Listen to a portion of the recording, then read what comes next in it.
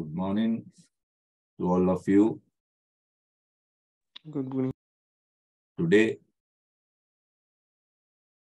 we are going to discuss the third part of our short story.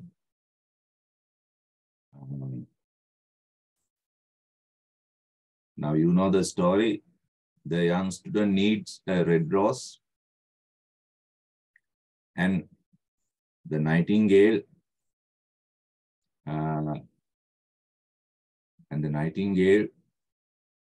decides to make a red rose. She announces it to the young student. Right, not the third part, I think the fourth part. Right, page number 24. Please go to that place. Now, in this part of the short story, it is depicted how the red rose is created. How the red rose is created by the nightingale and the red rose tree in a moonlit night. In a moonlit night, the writer creates very horrific image, very horrific image of this creation, because at the end of this creation, the nightingale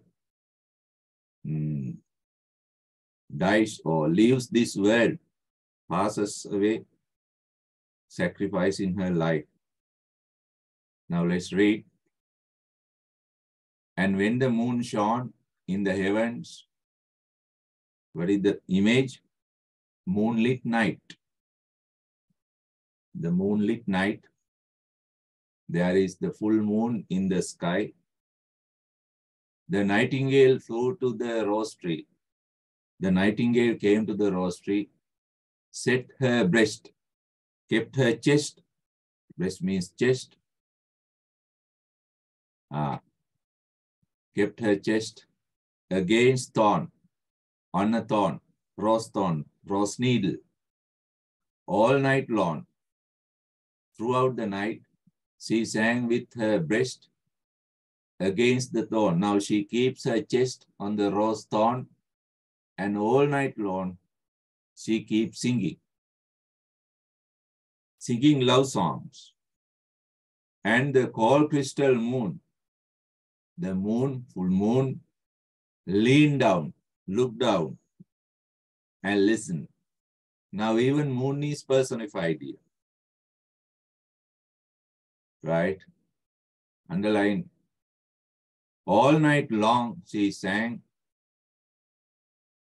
and the thorn went deep and deeper into her breast, and her lifeblood ebbed away from her.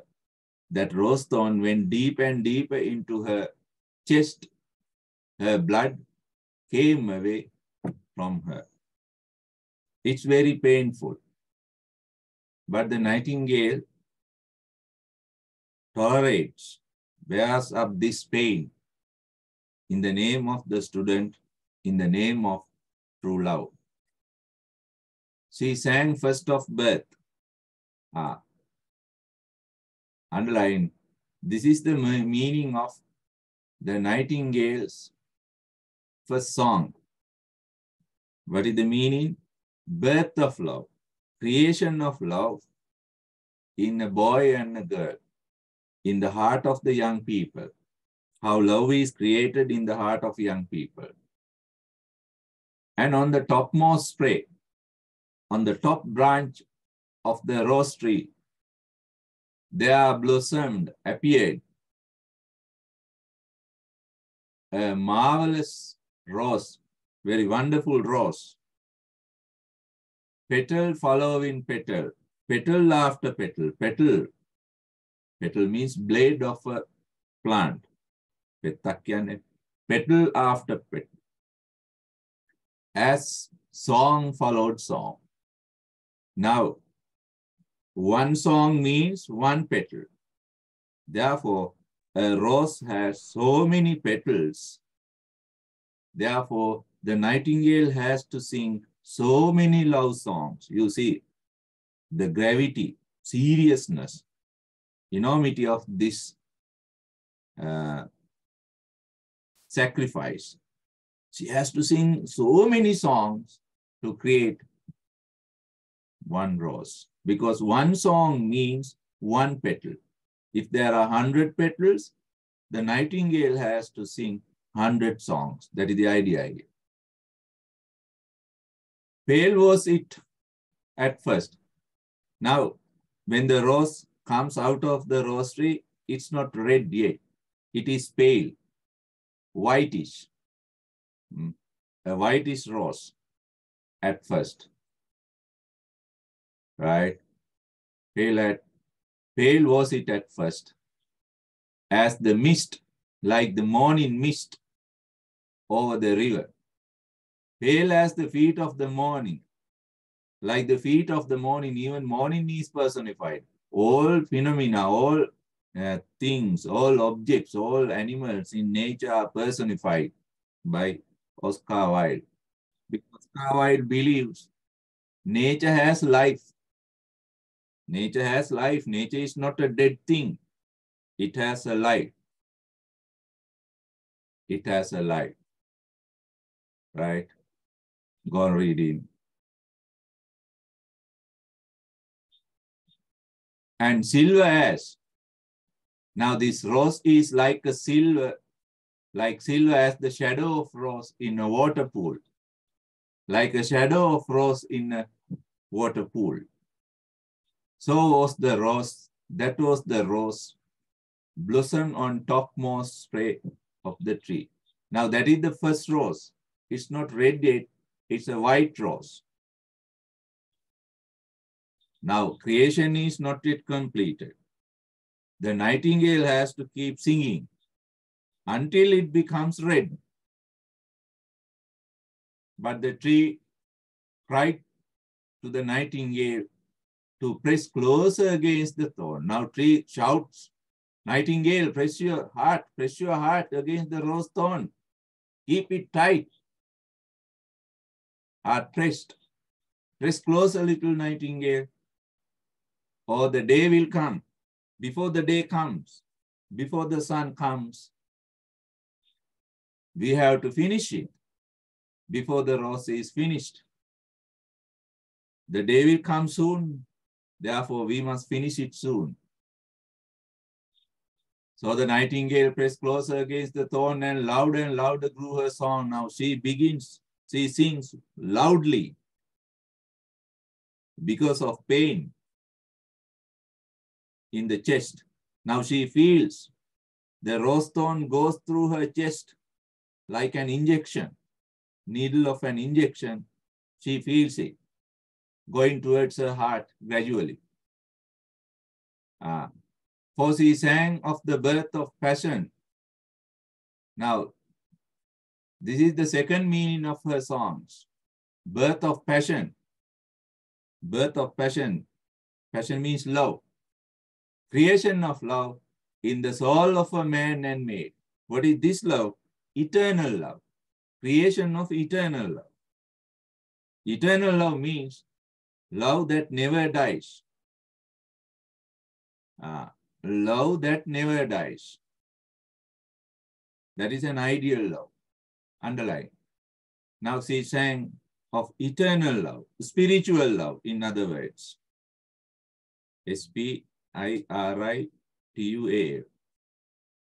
Even after death, this love will continue. Even after death. Even after lover's death, this love will continue. Like Taj Mahal. Love in Taj Mahal continues even today. That is spiritual love. And a delicate flush, after this song, a delicate, soft flush of pink color. Now, pink color comes to the rose, came to the leaves of the rose. Leaves means petal of the rose. Like the flush of, like the pink color of the bridegroom when he kisses the lips of the bride. Now think of a wedding couple. Wedding couple. When they exchange their first kiss, the bridegroom's face becomes flushed. Very nice simile. But the thorn had not yet reached her heart, but the rose thorn had not yet reached, come to the nightingale's heart. It is getting closer. So the rose heart remained white. Because of this heart of the rose, even the red rose is personified. It has a heart, human heart. Now, heart of the rose is still white. It needs nightingale's blood to be red. For only nightingale's heart blood can crimson. Crimson means make red. Make red the heart of a rose. And the tree cried to the nightingale to press closer against the thorn. Press closer, little nightingale, cried the tree. The day will come before the rose is finished. There are repetitions, so many repetitions. That's the writer's technique. Note it down, repetitions, similes, metaphors. All poetic techniques are used because this language is poetic. So the nightingale pressed closer against the thorn and thorn touched her heart. Finally, the rose thorn hits the nightingale's heart. Like a needle of an injection, it hits the nightingale's little heart. And fierce pang of pain, great pain, unbearable pain, shot through her, went through nightingale. Bitter, bitter was the pain. That pain was so bitter, unbearable. Bitter, bitter was the pain. Bitter, bitter was the pain. Wild, wild grew her song. Her song became much wilder, much violent now, louder. For she sang, finally, she sang the love of the perfect, love that is perfected by death, of the love that dies not in the tomb. Now, final song, what is the idea? How spiritual love, how perfect love, how eternal love is created. After death, even after death, this love will not die. Will not die. This love will live even after death. Even after death. Tomb means death.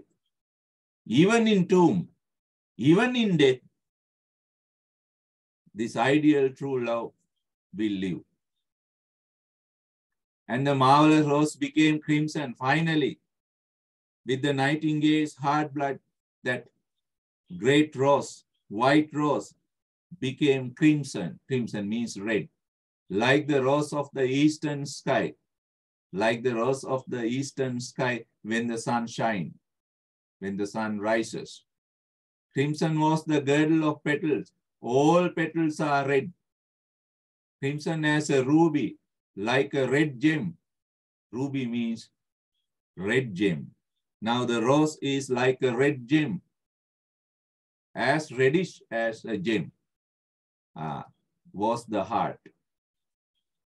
But the nightingale's voice grew fainter. What happens to nightingale? Now she does not have any blood within her. No life now. Her life is going away. Therefore, her voice became fainter, very slow. Little wings began to beat.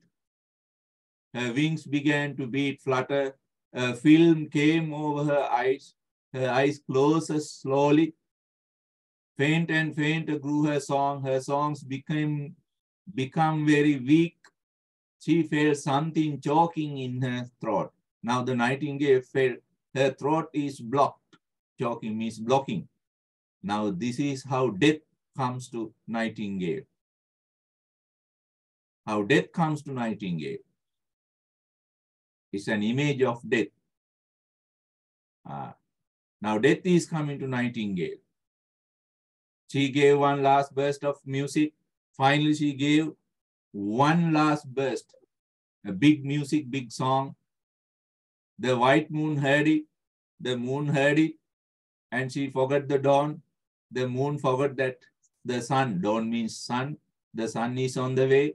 She must leave before the sun comes. She forget it and lingered on in the sky. She stayed in the sky watching this scene. The red rose heard it. The red rose now finished. Now the red rose heard the sun's arrival, morning. It trembled all over with ecstasy. The red rose is trembling, shaking with ecstasy. Ecstasy means happiness. And open its petal. Red rose open its petals to the cold morning air. Echo. Echo is a goddess, demi-goddess. Echo, this echo bore it, took it, this message to a purple cavern in the hills and woke the sleeping shepherds. Now Echo, this goddess, she gives this message of creation, red rose, to the shepherd. Shepherd means the person who looks after cattle, cattle herder. Now these shepherds in their dreams, it floated this news through the reeds of the river, and they carried the message to the sea. Now, what is the idea? The nightingale's great sacrifice spread all over the world, all over the world. All the world comes to know the nightingale's serious sacrifice. Now, look, look, cried the tree. That rose tree says, the rose is finished now. Rose is finished, creation is finished, but the nightingale made no answer. Nightingale has no answer. She is dead. She was lying dead. She is dead in the grass under the rose tree with a rose thorn in her heart. In her heart, there is still the rose thorn.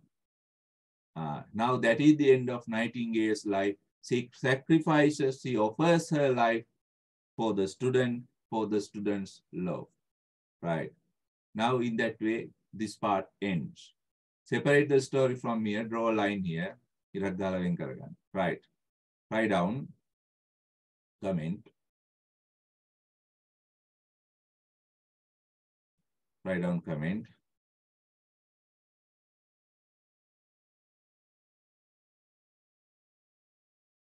I think the fourth part. Is it fourth part, Gihara?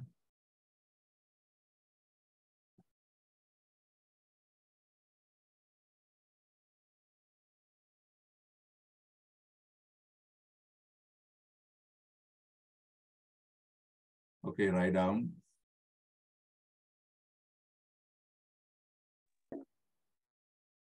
Is it fourth or third, fourth or fifth?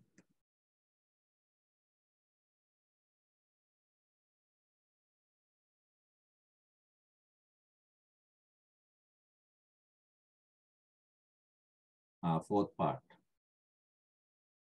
In this section of the short story,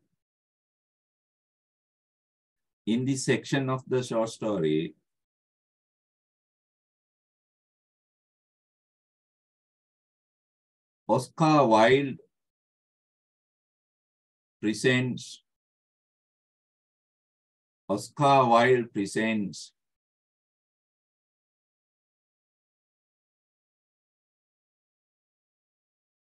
a fantastic image of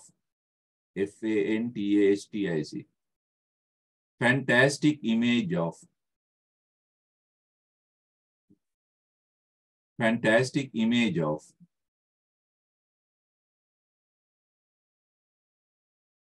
creating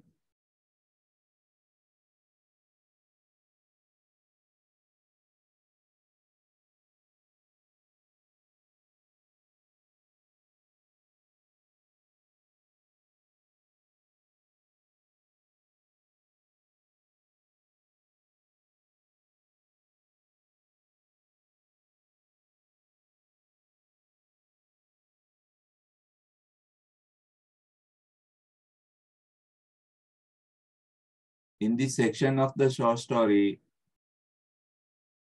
Oscar Wilde creates a fantastic image of creating creating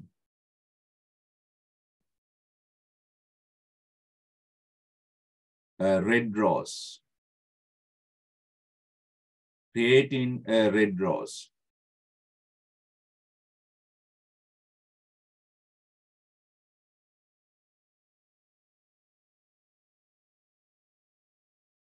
Creating a red rose.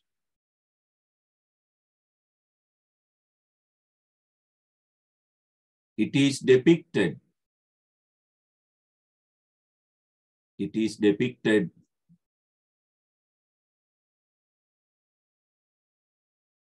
how the nightingale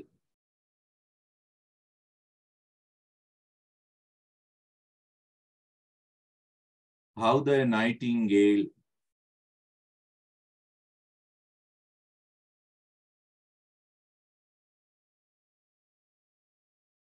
nightingale sacrifices, sacrifices, sacrifices her life,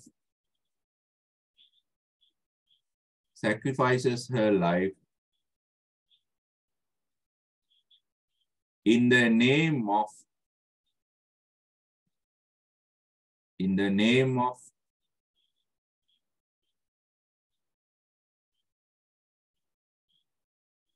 true love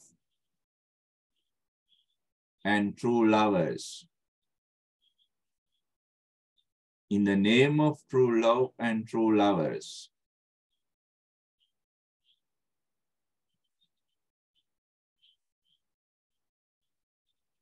In the name of true love and true lovers.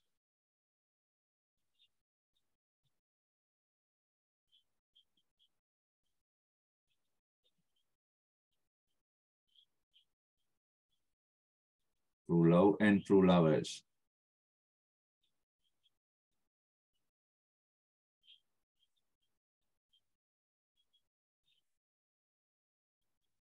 It is also depicted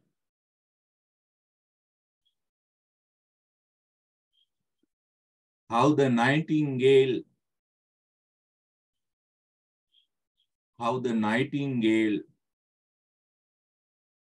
fulfills, how the nightingale fulfills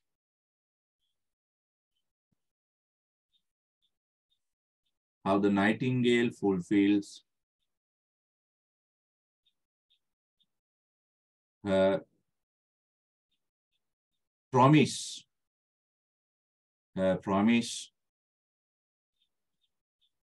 her promise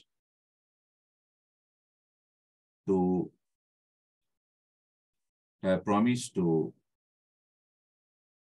the young student. Her promise to the young student.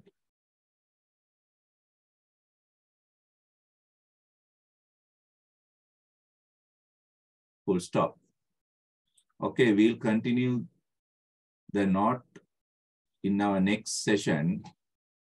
We'll continue the knot in our next session.